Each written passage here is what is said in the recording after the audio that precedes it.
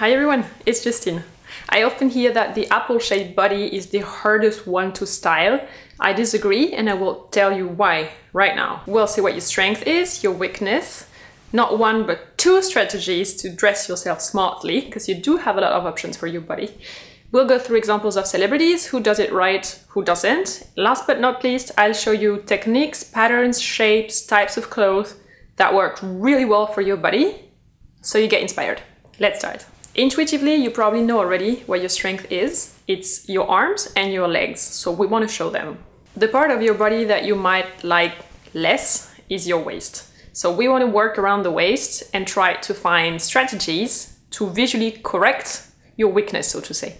The first possible strategy for your body type is to drive the attention away from the waist. If you're not feeling comfortable with your waist, raise the attention point up towards the bust and the shoulders. Adding decoration, added emphasis, you want the eye to stay here. The other strategy that you can use is the opposite actually. You say, I'm going to show you where my waist is, because highlighting the waist is always a smart bet and shows your feminine side. On this example here, Katy Perry is not that good. She's choosing the option to raise the attention towards the bust, but it's so obvious.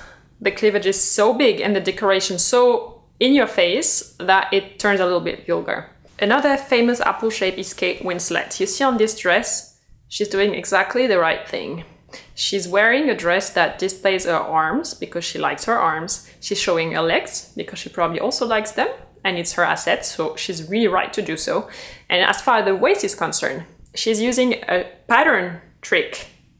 It's cut in the fabric, but it might as well be printed. You would have exactly the same effect of this hourglass illusion.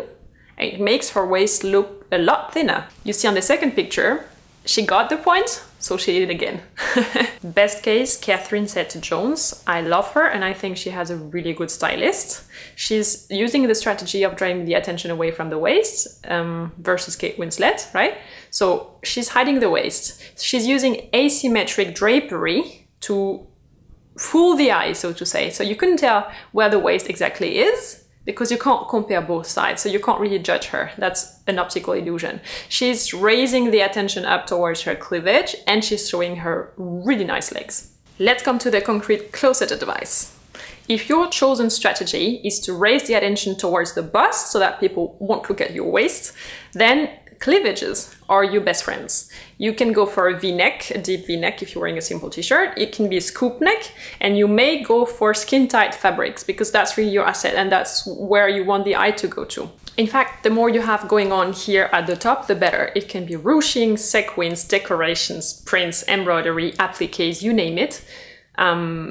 It can be fabric or it can be texture. It really doesn't matter as long as you have something to look at here. Secret tip for your body shape, it's actually not so easy to wear, but in your case, a bolero is a really good choice. You may show your legs, so skirts in your case can go up to mid-thigh. You can really enjoy displaying your legs, and dresses with naked arms will look great on you. So you should go and party only in summer.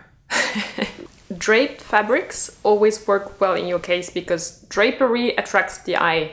Always, that's a rule. So next time you go shopping, look for dresses that have the drapery going on at the bust and at the shoulders level. It can be asymmetric. A really good type of clothing is, for example, an empire dress like this one. The waist is really high, the décolleté, the cleavage is in highlight, and you have something cute going on at the shoulders. It doesn't have to be a wedding dress, of course. You can find similar shapes in ready-to-wear just as easily. Now, what if you chose the second strategy, which was to go for the waist, highlight it, define it, play with your femininity?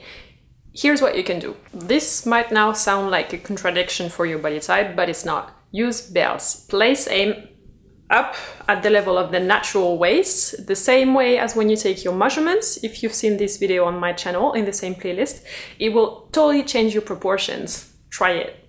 Then you are the most qualified body type of all 5 to wear slim and skinny pants. Yay! If you want to wear a jacket or a vest, then a really long one and loose at the waist, open on the front, like this one, which is a knitted vest. That's a really smart bet, and it shows your arms, so it's perfect.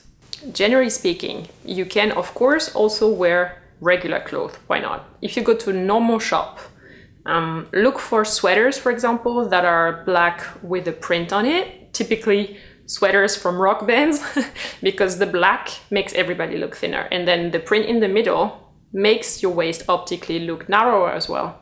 I kept the secret weapon, the absolute best shape for your body type for the end. It's a peplum shape. It was made for apples. If you now feel better equipped to style your body shape, and if you learned something in this video, thumb up, thank you very much. If you want to compare your shape with other types and see what their strategies were, here are symbols you can click on. It will take you straight to the video. If you're watching on a smartphone, if you're watching on a computer or a laptop, then find the link in the info box below this video as well. Don't forget to subscribe to this channel if you haven't done so already, and I'll see you very soon again for new body types that will be released and other things, of course. Take care. Bye bye.